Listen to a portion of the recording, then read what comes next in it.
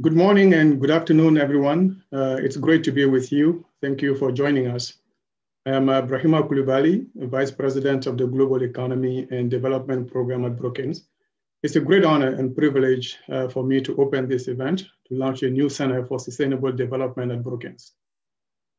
We are very grateful for the participation of the UN Deputy Secretary-General Amina Mohammed and the Rockefeller Foundation President Raj Shah, both exemplary global leaders on sustainable development who took time out of their busy schedule to be with us today. Amina and Raj, we are very honored by your presence and your participation. The launch of the center is a historic moment for the global program and Brookings.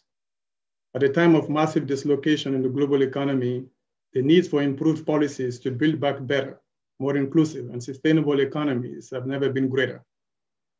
Policymakers and all other stakeholders around the world will have in this center, its scholars and Brookings, thought leadership on various aspects of sustainable development. We are grateful to all of our partners whose supports have been instrumental to the inception of the center. A special thank you to Richard Blum, whose support through the Brookings Blum high-level policy roundtables on sustainable development over the past several years have inspired the creation of the center. The launch of the center would not have been possible without the efforts of many who have worked tirelessly behind the scenes. So let me take a brief moment to recognize my colleague, Homi Karas, and all scholars in the center, including the inaugural director, John McArthur, all the staff in Global, notably David Bacek and the communications team, as well as our colleagues across the institution, particularly Central Communication. And importantly, the strong commitment of our president, General John R, who, as you know, is very passionate about global development. Thank you, John, for your unwavering support and for your exemplary leadership at this defining moment for global development. So with these few words, let me end here and turn it over to you, John. Well, Dr. Coulibaly, thank you for your typically warm and comprehensive remarks. And let me echo all of the thanks that you have issued and rendered to those who have had such an important role in all that we're doing today. And I want to thank you for your leadership, your tremendous leadership of the Global Economy and Development Program here at Brookings. But let me hasten to add how grateful we are today for the President, for the presence of the Deputy Secretary-General of the United Nations, Her Excellency Amina Mohammed. It is always a great honor for me to share any event with you, ma'am, and you grace us with your presence today at Brookings. And let me also add, it's wonderful to see my friend Raj Shah, the president of the Rockefeller Foundation. We've known each other a long time, and he has been a model for me to understand the imperative of global development. And we wouldn't be where we are today, Raj, without you and your great organization. So please accept my deepest and sincere thanks on this day. Ladies and gentlemen, good morning and good afternoon, wherever you may be. And welcome to today's virtual launch of the Brookings Center for Sustainable Development.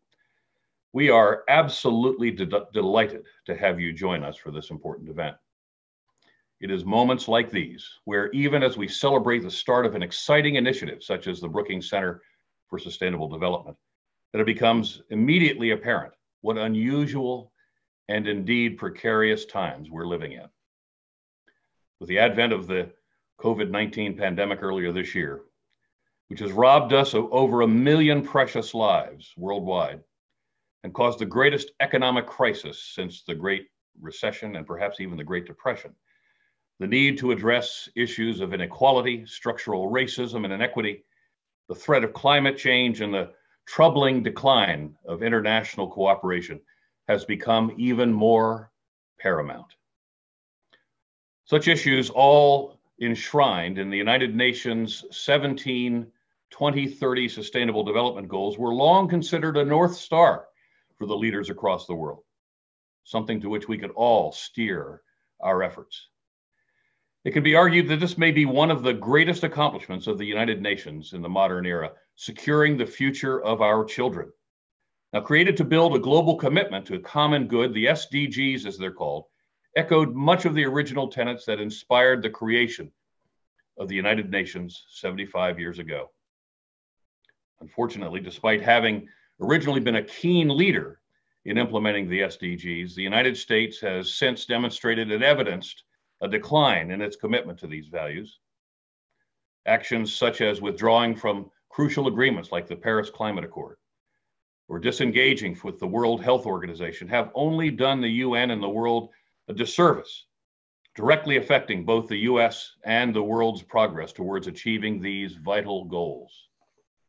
You know, I often make the point that there's a key difference today between US leadership, particularly in this administration, and traditional American leadership, meaning American national commitment to an international rules-based, values-based leadership that has largely defined the world order in the last 70 plus years, in close partnership, frankly, with the United Nations.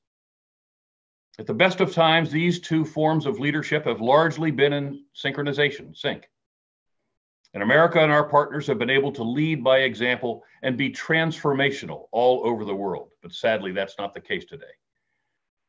While the current leadership of the US might not be supportive of international action on SDGs, American leadership is alive and well within many different sectors, such as academia, business, philanthropy, civil society, and local government, where many have stepped forward and mobilized their respective organizations and institutions to make a real impact. In time, I hope we will reunite these two forms of leadership within the US. But for now, it will be through these diverse parts of our society that we see a thriving new type of leadership taking place, a coalition of the willing who are at this event today, aptly titled, Charting a New Course Towards Economic, Social, Environmental Progress and Building a Future that Leaves No One Behind. Indeed, it is with a commitment to these same creeds that we at Brookings have decided to take part, following our own mission of always working in support of the public good to create the Center for Sustainable Development. For us, this is American leadership in action as it should be. We all have an obligation to lead on these issues. It's not just our hope, it is our mission. Now, designed to be Brookings' institutional commitment to the Global Sustainable Development Agenda, the UN Sustainable Development Goals, the Center also institutionalizes a core group of leading Brookings scholars whose work focuses on these issues. Under the direction of Brookings Senior Fellow John McArthur, the Center's group of experts will be able to maximize these focuses on issues such as extreme poverty, the Leave No One Behind agenda, foreign aid effectiveness, the metrics of sustainable development finance, climate change, and much more. I could not be more proud or more thrilled indeed that we are able to accomplish this important milestone and commitment, and that Brookings is making this commitment today to our global community. I cannot be more honored than that the likes of John McArthur and many of our amazing scholars have joined such an excellent and noble cause. This task will not be easy. If the world is to meet the targets set by the SDGs by 2030, we must foster an inclusive recovery post-COVID-19 and a commitment to build back better. However, I have little doubt that even within such a challenging environment, John and his colleagues will rise above our greatest expectations. It's a great day for Brookings, and we're very proud to invite those who have joined us today to serve with us alongside the United Nations in achieving these very, very important goals.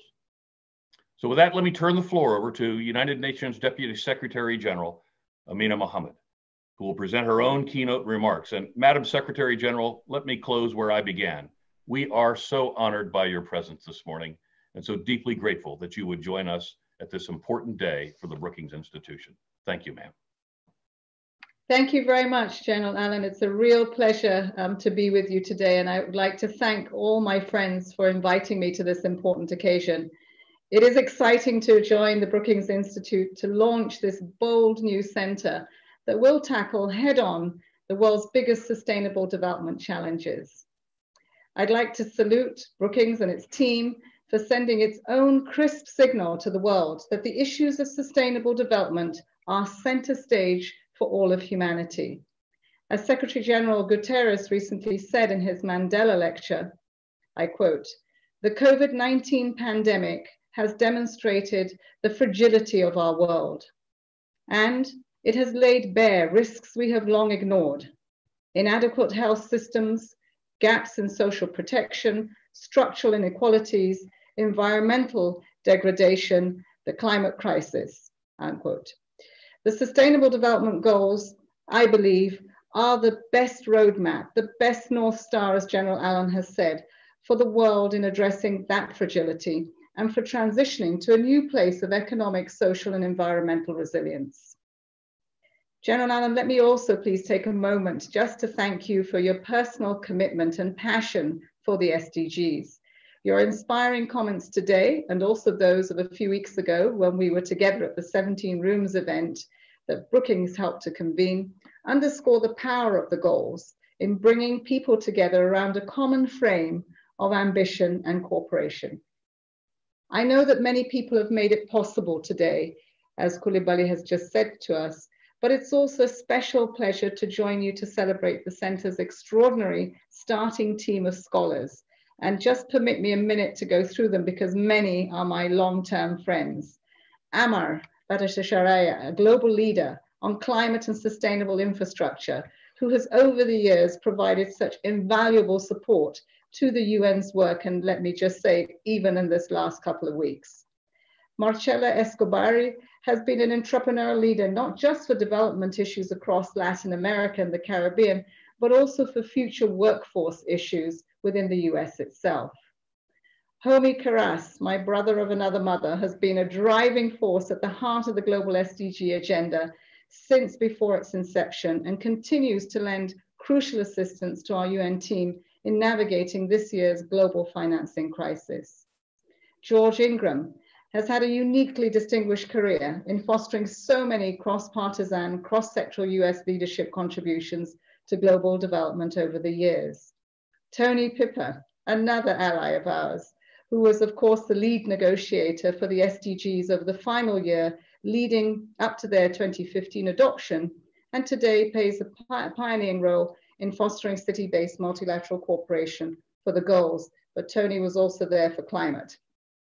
And of course to John McArthur, the new Center Director, has been my ally and collaborator for nearly 2 decades in promoting practical and people-focused leadership, first with the Millennium Development Goals, and then more recently with the Sustainable Development Goals. So as we turn to what the Center can do for the world, at the UN, we are all too familiar with the world's shifting political contours and how escalating tensions are amplifying today's crises to hurt people and the planet. We need creative and courageous leadership from all corners, yes, even and especially from think tanks. We need your insights, your independence, your ideas, your recommendations, and your voices. We also simply need role models of collaboration and international cooperation. One of the things that makes this effort unique is the focus that the Center will have on networked leadership and a no one left behind philosophy. None of us can achieve the SDGs alone. All of us need to pitch together. Everyone needs to be at the table in our communities around the globe if we are to end extreme poverty, end the pandemic of inequality, and protect the climate and oceans for future generations.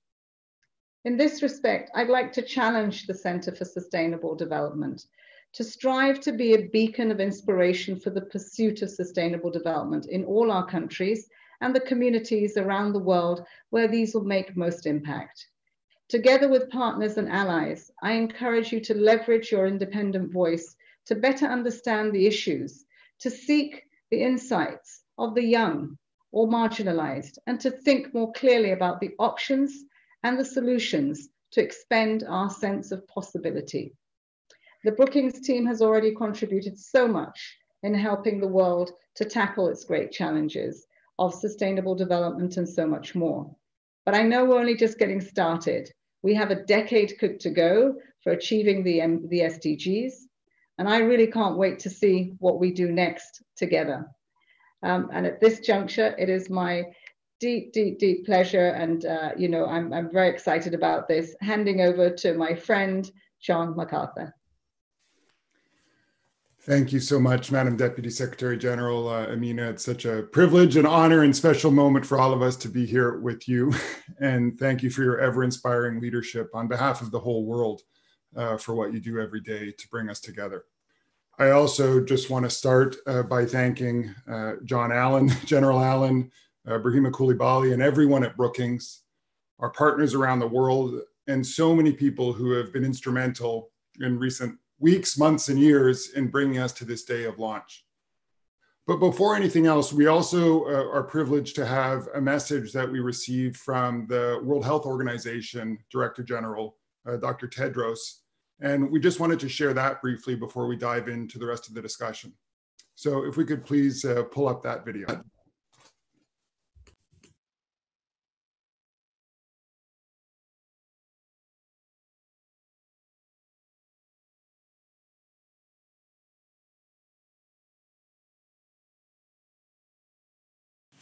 It is my pleasure to send my best wishes for the launch of the new Center for Sustainable Development at the Brookings Institution. The world was struggling to meet the Sustainable Development Goals before the COVID-19 pandemic. We're even further behind now. The Center for Sustainable Development can help to get us back on track by accelerating progress through innovation and partnerships. I welcome the Center's mission of bipartisan leadership in sustainable development. My congratulations to everyone involved at the Center for Sustainable Development, and especially to your inaugural director, my friend, John McArthur. We look forward to a close and fruitful partnership. I thank you and wish you all the very best.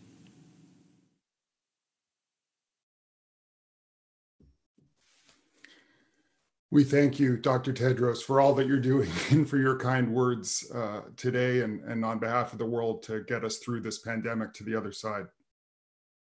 So some of you might be asking, what will this center do? Well, we've already heard some of the central themes ranging from leave no one behind to network leadership around the world. But we've decided to take on 5 starting topics. First, defining the challenge, what we call sustainable development economics and empirics. Second, identifying instruments to advance SDG implementation in all countries around the world. Third, advancing sustainable development at local levels, bringing these issues to the communities where they matter most. Fourth, advancing effective financing for sustainable development. And fifth, advancing, in the words of General Allen, both US official and American societal leadership for global sustainable development.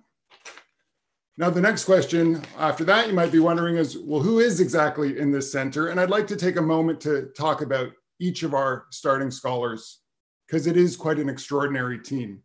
We're so grateful to Deputy Secretary General for mentioning them.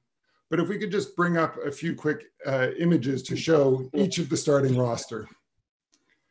As it was mentioned, Amar Bhattacharya is our leader on so many of the world's biggest issues at the highest levels. He's our leader on climate action and sustainable infrastructure, and he's instrumental on strategies for inclusive global growth, reforming multilateralism, and improving global governance. And I have to say, in the lead up to the Glasgow Summit on Climate, which has been postponed from this year to next year to chart the world's future, he's our guiding light. Second is Marcela Escobari. Marcela leads the Workforce of the Future initiative, and she's looking at questions like how to confront the growing divergence between places and people, how to support job mobility for those who need it most. Just today, Marcela is launching a Mobility's Pathway, a new online data tool to help promote upwardly mobile jobs in very specific locations across America. Third is George Ingram, our seasoned voice on US official strategies for global development. George focuses on, as we've heard, promoting bipartisan US leadership, policies to support responsiveness in fragile environments, and the intersection between business development and sustainable development. Today, George is actually releasing a very important paper on how US global development structures can be updated to be fit for purpose in 2021. Fourth is Homi Kharas, our most venerable scholar, without whose efforts and insights there would simply be no center today. It's impossible to summarize the breadth of Homi's work, so let me just mention a few examples that are recent. This morning, Homi is releasing new estimates of COVID-19's effects on extreme poverty around the world. And let me just say, the news is not good. A few days ago, he co-authored a piece on China's influence on the global middle class. And as the Deputy Secretary-General said, this summer, he's been actively supporting the UN's policy efforts to finance a COVID-19 recovery and also avoid debt crises around the world. In a few more days, he's going to be releasing a new paper on how to think about updating the global development architecture writ large to tackle a post-pandemic world. Fifth is Tony Pippa. Tony's our embodiment of connecting the local with the global. Again, his work is nearly impossible to summarize, but he's pursuing priorities like supporting global city-to-city cooperation in aligning with the SDGs, and identifying policies to improve equity and racial justice while taking action on climate change. At the same time, he's working on promoting US credibility abroad by leveraging the country's domestic leaders on the SDGs to see how that can connect with the global frontier. Just next week, he's going to be convening the SDG Leadership Cities Network to tackle innovation and exchange of partnership on how these cities can move forward together. For my own part, I pay special attention to the Leave No One Behind agenda and finding ways for diverse actors to come together, such as in the 17 Rooms Partnership we've been privileged to launch with the Rockefeller Foundation, and also focused on my home country of Canada and the United Nations to think how to get practical on the SDGs. All of this is our starting point. Before long, we hope the center can extend its focus to grow its team and take on new topics. Things like gender equality, things like private sector contributions to the SDGs writ large. But this is our starting point, and we're honored to be here today to take on the next wave of effort. So with that as context, I'm honored, delighted, and thrilled to be able to kick off a bit of a roundtable discussion with old friends, collaborators, and inspirations, the Deputy Secretary-General, Amina Mohammed, and also I'd like to now introduce Raj Shah. Raj is the president of the Rockefeller Foundation, and that's just his latest of many contributions to the world in that role. I should note first that the Rockefeller Foundation provides generous and instrumental support to this new Center for Sustainable Development, which helps make the work we do possible. So in that context, I do want to emphasize Brookings' commitment to independence and underscore that the views expressed today are solely those of the speakers. But I also want to emphasize the role that Raj has played and Rockefeller has played on some of the most seminal issues of public well-being across the United States and around the world. Raj brings his own remarkable experience to the organization, having previously served as USAID administrator under President Obama. In that capacity, he played a crucial role on everything from the Global Food Security Act to the Electrify Africa Act, and very importantly, the US response to the West African Ebola pandemic. And I would add, he also played a crucial role in cementing the US commitment to end extreme poverty within a generation. Before that, Raj had senior roles at US Department of Agriculture and the Bill and Melinda Gates Foundation, where he was also instrumental in creating the International Financing Facility for Immunizations, which helped to reshape the global vaccine industry, a topic of more than some importance today. So Raj and Amina, we're so thrilled to have you here for this informal roundtable on a special day for us at Brookings. And maybe, Raj, we've just heard from Deputy Secretary-General, and you bring so many of these perspectives, international and domestic, and you've been at the forefront of the fight for justice in so many ways. And I want to just raise this issue of equity and the equity imperative of sustainable development, both in the US and internationally. How would you recommend that we all think about that issue? And a warm welcome again. Thank you, John. And let me just start by congratulating you and General Allen and the extraordinary team at Brookings. I'm so glad that you were able to introduce each of your exceptional, members and experts in many ways. Today, as Amina described in her remarks, is really a celebration to honor the contributions each of them have made over time. And I'm so proud to have learned from so many and continue to. So while I guess the views expressed are yours or mine or the Deputy Secretary General's alone, it is in fact their ideas that keep permeating all of our collective thinking. And I have such high hopes for this center in this moment in history. I think the moment in history calls for really embracing the challenge that Amina laid out in her remarks. Her example and your example, Amina, has been one of just resilient determination to support those who are left behind.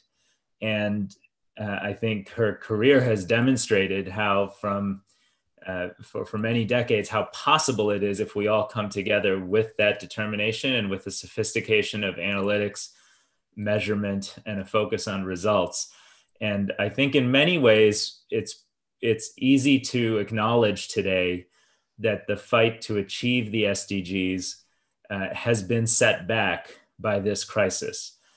We see the World Bank estimates of 425 million people pushed back under an expanded version of the poverty line as a result of the global economic consequences of COVID-19.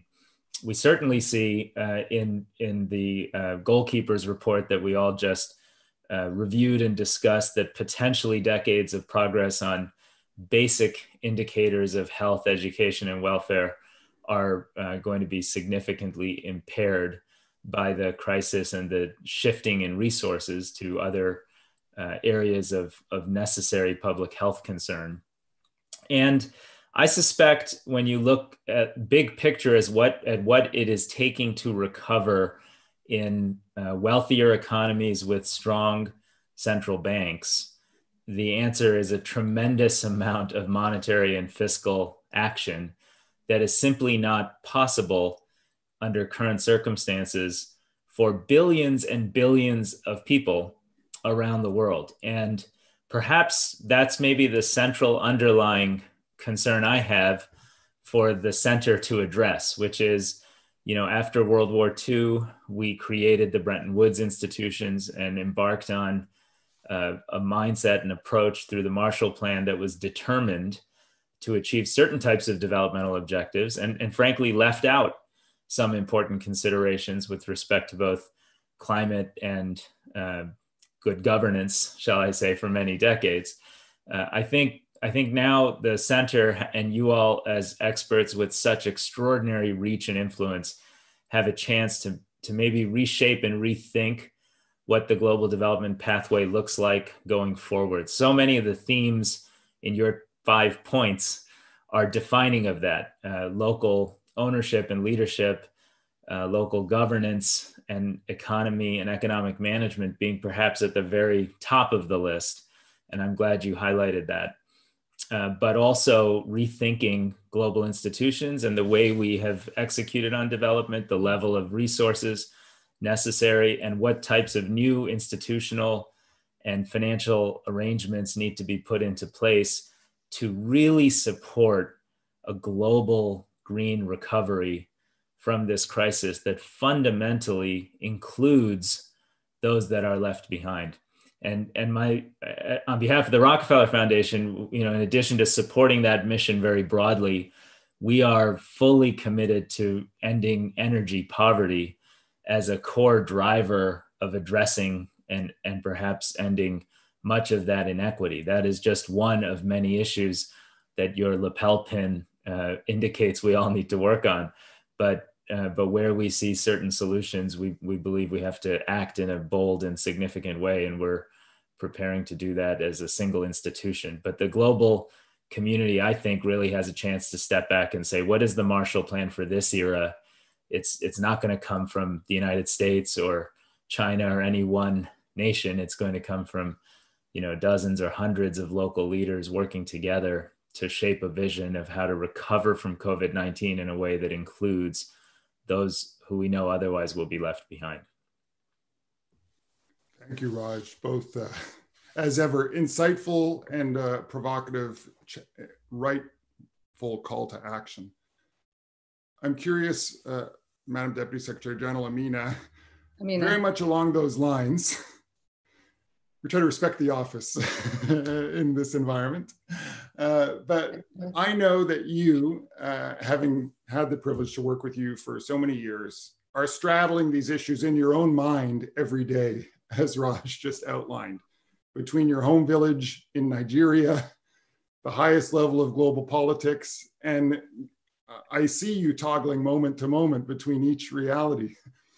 I'm curious how you suggest we think about this universal challenge and creating an architecture to, if I were to use a word to summarize Raj's insights, that'll meet the needs of the coming future. Mm-hmm. Thanks, John. And Raj, as always, it's great to hear you and to be privileged to have this conversation together. As we look at what we sort of crafted, and let's remember that we never would have got the ambition or the odd 17 goals if it hadn't been a process that everybody engaged in. So I think it's very much a global response to what everyone sees themselves in. And maybe we haven't quite landed that yet everywhere, but it is about a global plan. And like with all politics, it's local.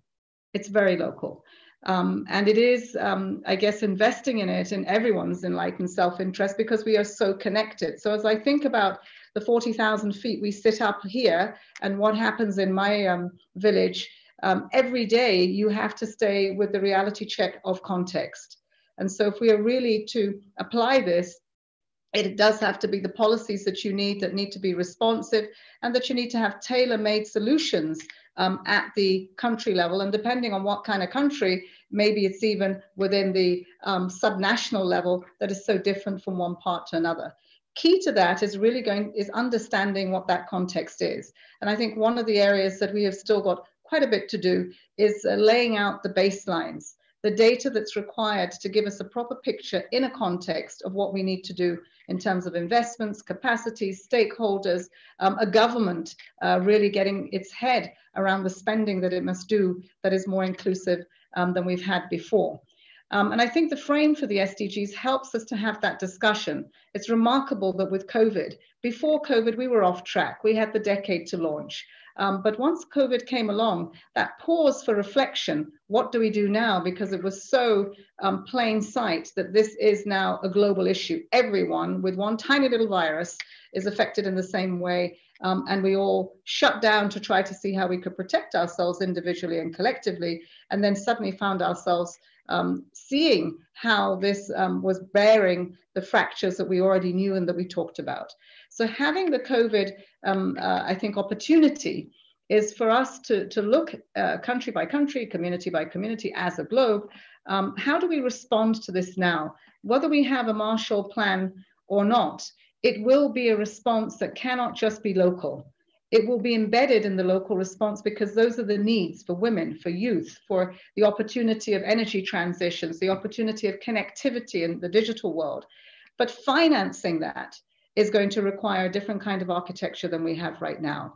And so I think the global players need for us to have a conversation about whether the trillions that are available in a pool that we've seen spent in one part of the world have any way that we can unlock them to be more equitable in the response to COVID, but in the response to sustainable development that gives us a more equal playing field, a more stable world. And I think that, you know, it's important that we sort of bring that reality check to it. We have the unfinished business of the MDGs. And, you know, often people say, well, this is, you know, the SDGs have taken over. They haven't. I remember Kofi Annan saying, don't forget the MDGs, they're unfinished business. They're in the first 6 goals. That's the unfinished business of the MDGs, but it is rooted in the remaining goals that give us an interconnected set of issues that if we want partnerships, that's it. So I would say, you know, the global to local is also about understanding what the local has to bring to the global. and having that narrative and that discussion in a way that I think, you have the space to convene on that as we have the space to convene across the world. I think that intellect that's needed to have those discussions to bring it to a very real place is where you are. Thank you, Amina. And I think this point of what's possible starts to come up very quickly. And Raj, you've been an irrepressible champion of technology and equitable access, ranging from things like healthcare to energy. As you mentioned, it's part of your day-to-day right now. But one of the things we've seen is that, and one of the things we've seen is the frontier is shifting, and what's becoming possible is getting better all the time. And I'm curious how you suggest we think, all of us on the line today, think about the role of equitable access to technology as an advancing frontier for the world.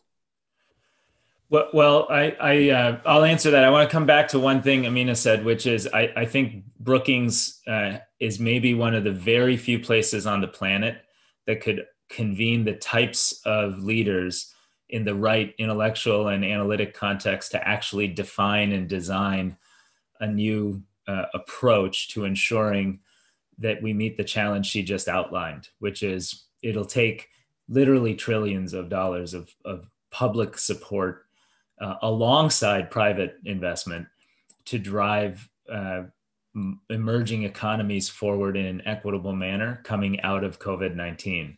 And I think the world just hasn't figured out how to do that.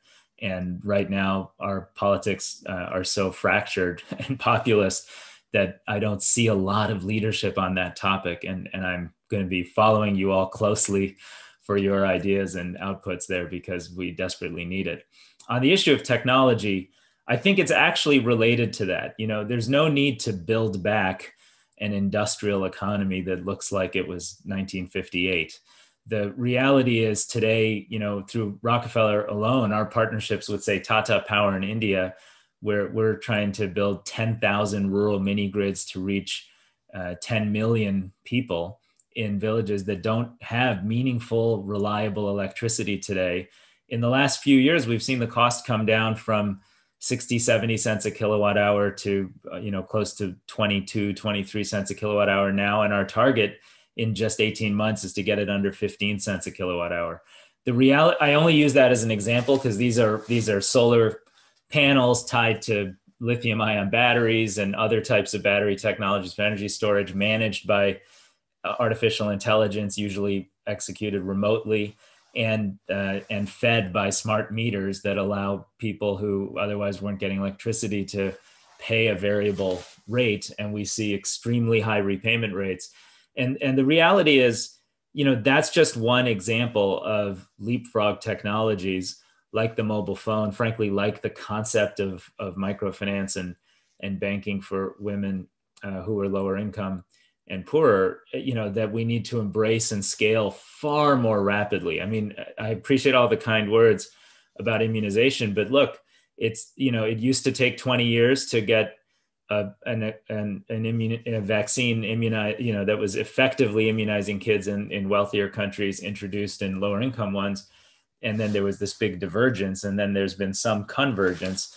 But outside of that example, there still is far too much of a lack of focus on technology and the new frontiers in our quote unquote development thinking. And I think we just desperately need to break through that and embrace new strategies to be inclusive and green across everything we do. And that's fundamentally going to be driven by technology. It's interesting. Zia Khan, I would be remiss not to mention, who is co-chair, of course, in the 17 Rooms process, recently pointed out to me the breakthroughs in thinking about infrastructure for technology and equitable access as how it can come together as a platform for the world. So we're so grateful to all the insights you're generating, in addition to the ones and your whole team, in addition to the ones you might call on us to take on too. So thank you, Raj. I'm afraid we're going to have to adjourn in a moment, but I want to just give you each a last chance to share any parting thoughts before we adjourn for the day. is there anything, Raj, that you'd like to share? And then I'll give the last word to Deputy Secretary General as we all, kick off in this turbulent time, but aiming for a much better 2021 and beyond. Yeah, maybe I'll conclude with the following. I think as we sit, and as I think Brookings largely remains in Washington, D.C. With experts, your ability to really understand, appreciate, stay connected to, maybe with less travel and more video, the realities of what's actually happening in the communities you will seek to serve with this center will remain so important. And I was pleased to hear, I think, Dr. Coulibaly mentioned Dick Blum and his support of the Brookings Blum's session. His work with Nepalese women and girls over many decades has saved thousands of girls, but also, I think, been a model for just being able to be global and work with institutional leaders like the ones you naturally do, and being grounded in the realities of who you're serving. And I just applaud you for what you're doing, applaud General Allen for the commitment, and I'm thrilled to be with the Deputy Secretary General today. So thank you. Thank you so much, Raj. Amina, last words? Okay, well, they're last words, never last words for me, but along the way, thank you so much. This is really important. I wanted just to mention two constituencies that will be critical to this, and it's because we will not build back the same. We have to build back differently and take the opportunity of COVID and not be conquered by it. And that's youth and women. And I think that this is really important because there is an intergenerational shift that must happen. And in that, we need to have the ability to bring them to the table, and also to see them as assets and not just a quota that we're filling. And so how do we do that in our research? How do we do that in the planning? How do we do that in the implementation? I think it's really important. Leadership is already being demonstrated by young people and by women, and we need to profit from it. So I think your convening also needs to show a different face to that table that we have, and the center to be the touchstone when people want the solutions. They want the policy options that they can come and you can feed them with that, so they go back to their realities to see, how do we figure this out? And I think that's important because you're able in your independence to be, cutting edge, ahead of the curve, because you don't have 196 members that will actually, negotiate what the option is. And I think, there's power in that, and you've got an amazing team, and we are looking very much forward to working with you on the road ahead. It's extraordinarily difficult, but it's full of opportunities. And I don't think that we've ever seen a time in our history when we have so many tools and potentials and ambitions that can be fulfilled. It's about just getting us together and doing it. So keep plugging and just getting it done. So thank you for having me, General Allen. This has been a pleasure, and I really look forward to working with John and the team and the center here in Raj, thank you. Great to see you. Well, thank you, Amina. Thank you, Raj. I think my big takeaway here is we're moving from a discussion of reset to transition. We're here to put in the work. We're here to make it count in the communities where people live. We're here to help take on the global commons, and we're here to help connect the dots between all the above in a way that the world of 2030 looks a lot better than the one of 2020. So thank you for your inspiration and leadership. We actually have some videos now from friends around the world. We're going to conclude the formal program now, but there's a lot of great voices about to come up in the next few minutes, including many of our own longstanding friends and inspirations around the world. So welcome our audience to listen to that, starting with Mark Sussman, the CEO and president of the Gates Foundation, and then ending, just to give you a little bit of a spoiler, with a very nice word from Mary Robinson, so the great leader of the elders. So thank you all so much. Thank you, General Allen. Thanks, Cool. Thanks, the whole Brookings team, and look forward to partnering with everyone to make this come to reality. Thank you. Hi, I'm Mark Sussman, the CEO of the Bill and Melinda Gates Foundation, and it gives me enormous pleasure to join you today and offer my congratulations to Brookings and to John McArthur on the inauguration of the Center for Sustainable Development. I've had the honor of working with Brookings closely since I joined the foundation nearly 14 years ago, and we've worked on issues related to Africa and development for many, many years. So it's wonderful to see this new initiative coming together and Brookings' long-term commitment to sustainable development. I've had the honor of working with John even longer, starting when we were both at the UN working on the Millennium Project and support of the Millennium Development Goals and then the Sustainable Development Goals. And now with this new initiative, I'm incredibly excited to see the great work this new center is going to do under his leadership. And the area I would like to challenge you all to do more on, because it is the critical development intersection of our times, is gender and SDG 5. There is still so little understood about the complex interplay on gender data and its links to development. We know it is essential, but we know that we don't have the data and the policies we need to properly address it. So good luck with that, and I look forward to working closely with you going forward. I'm Elizabeth Cousins, President and CEO of the United Nations Foundation, and I am delighted to congratulate John Allen, John McArthur, Homi Karas, Tony Pippa, and all of our good colleagues at the Brookings Institution for the exciting launch of their new Center for Sustainable Development. The team at Brookings has already played a powerful role in helping shape the intellectual underpinnings of the Sustainable Development Goals. This new center, coming as it does at such a critical time in our world, is superbly timed and placed to help drive achievement of the goals in the countdown to 2030, and as the world strives to recover from COVID-19 by putting people, planet, and equity at the heart of recovery. So on behalf of everyone at the UN Foundation, congratulations again to all of you, and we look very forward to active collaboration with John and the whole Brookings team in these critical days ahead. Congratulations. 5 years ago, 193 countries came together at the United Nations to adopt the historic Sustainable Development Goals. That was a profound act of global solidarity and a pledge to end extreme poverty by 2030 and to leave no one behind. The men and women of the new Brookings Center on Sustainable Development were critical to the adoption of those Sustainable Development Goals, but they're even more critical now to the implementation through empirical research and policy advice to the global community to keep that promise and to make sure that no one is left behind.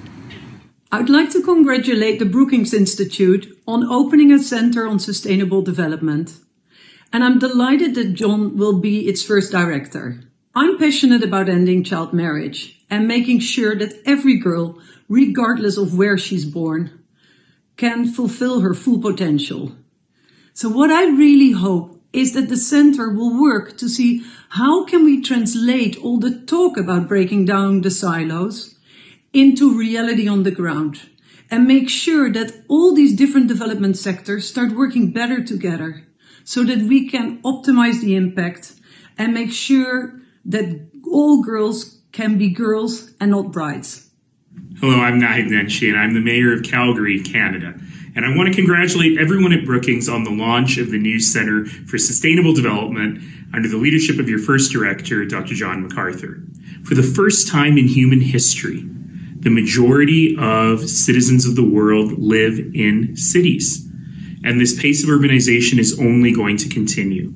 So what is our role as cities in fostering economic development, environmental stewardship, and social development? These are critical questions for us to think about in every city in the world, because increasingly city issues are human issues. And I hope those are things that we get to focus on when we think about sustainable development. Congratulations, everyone, on this launch. All the best. Let's improve people's lives. I would like to send my deepest regards to our friends of the Brookings Institution, a warmest recognition on the launching of its new Center for Sustainable Development within the Global Economy and Development Research Program, and congratulate the newly appointed Director, John McArthur. As Executive Secretary of the Economic Commission for Latin America and the Caribbean, an institution that is devoted to sustainable development and long-standing partner of Brookings, I really commend and welcome this new initiative. I'm convinced that the new Center for Sustainable Development will enable to move forward at the analytical, empirical, and practical challenges of the global and regional sustainable development agendas. The challenges of development and of global sustainability have never been more daunting or more urgent. The pandemic has multiplied the challenges. It now requires a forceful and more thoughtful effort to restart growth, restart development, and restart efforts to ensure a viable global future. It'll require evolving our thinking on development and growth itself in both the advanced and the developing world. And it will also require a fresh take on what is required for the future. And this new Brookings Center for Sustainable Development will, I'm sure, advance this collective thinking. So I wish you all success. Hi, I'm Jeff Sachs, University Professor at Columbia University and President of the United Nations Sustainable Development Solutions Network. And I want to send my kudos and my gratitude to Brookings for its leadership in establishing the new Brookings Center for Sustainable Development. We need you. We know that the next years will be critical for achieving the Sustainable Development Goals in the Paris Climate Agreement. I go back 41 years with Brookings. I could not be more thrilled at the new center, and I know how much you will accomplish. I just wanted to say a big congratulations to Brookings for launching the Brookings Center for Sustainable Development, to John McArthur and everyone there. It's just such great news. The goal I've been most involved with over the last decade plus is the Sustainable Development Goal 2, Zero Hunger.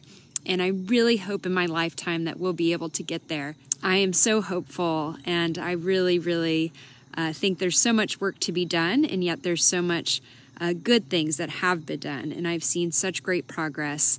I think it's up to all of us to really tackle these massive issues that face humanity, face our environment, face our world. Hello, Richard Curtis here, UN advocate for Sustainable Development Goals and movie industry advocate for more films with happy endings.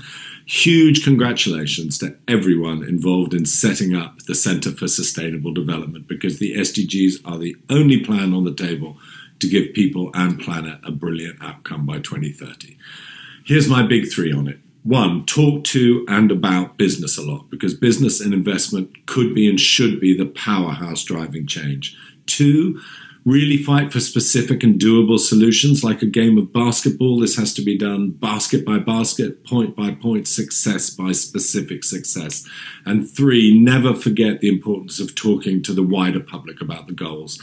I really believe the more famous the goals are, the more powerful a force they will be as consumers and voters cry out for them. So may the force be with you, and may you wind down happily in 2030. Job done. Happy ending, mic drop. Congratulations to you all on the launch of the new Center for Sustainable Development at Brookings. No surprise, as Brookings and especially Homi Karas has been instrumental in its development. The only viable long-term growth path is one that is inclusive, sustainable, and respects the planetary limits, now and for generations to come. Hello, my name is Enric Sala, and I care about sustainable development because there is no other way. There is no other alternative. We cannot pretend that humanity will have a happy future on an earth where we cannot do our activities forever. So I would like to congratulate the Brookings Institution on the creation of their new Center for Sustainable Development, and I would encourage you to pay special attention to the question of environmental sustainability, protection of our planet, rewilding the world as a key necessary condition for the prosperity of humanity. Congratulations, Brookings, on your new Center for Sustainable Development. As we face more global challenges like climate change and pandemics, it's more vital than ever that communities are resilient enough to withstand those kinds of shocks.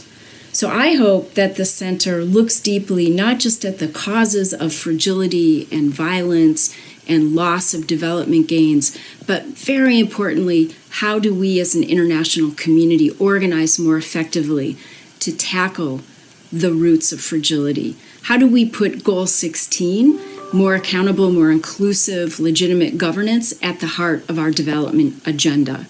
Thank you for the work that you do. For me, the Sustainable Development Goals provide the perfect framework, not just to think about how to build back better from COVID-19, but about what a really just, inclusive recovery from the pandemic should mean. it's really encouraging to see the Brookings Institution dedicate its energies, its focus, its resources on the question of sustainable development. For the first time in 20 years, global poverty is increasing. Tens of millions have already fallen into poverty since March. And with an increasing frequency and intensity of disasters, the challenge is becoming only greater. We need to do more. We need to ensure that the most vulnerable have an adequate safety net and that we have the tools to respond quickly and at scale as crises emerge. Specifically, let's ask, why not cash? In other words, let's default to putting the resources directly into recipients' hands and require other more active interventions to prove their case. Of course, cash won't be the solution to all problems, nor should it be 100% of what we do, but it can be the starting place. So why not cash? Hi, it's Michelle Nunn, CEO of CARE USA. I want to say a big congratulations to the team that's launching the Brookings Center for Sustainable Development. It's never been more important to ensure that we have the guidance, the research, the analysis, the frameworks to actually propel our progress at a time when it's threatened with reversal. I always find it very interesting when people ask me why it is I care about sustainable development. And I always think to myself, honestly, there can be nothing more important right now in the world that we live than the issue of sustainable development. And it's not possible to talk enough about it because it is clearly the one thing that will guarantee us the balance in our lives, in our economies, in our societies, even in our politics, than sustainable development.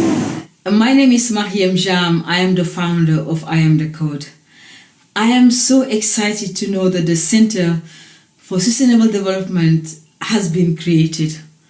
Congratulations, it's wonderful. You know, for me, sustainable development means that we can accelerate humanity. My boys and girls all across the world will have access to education, a decent job. They can have access to food, something that we all take for granted. Progress is possible. When I was growing up as a young girl, I never thought I'll make this video for you. So congratulations for all the work you are doing behind the scenes, for not only advancing the MDGs, but now making sure the Sustainable Development Goals is for everyone. The challenge of the transformation needed means that we must achieve sustainable development in a context which can appear daunting. But remember the advice of Nelson Mandela.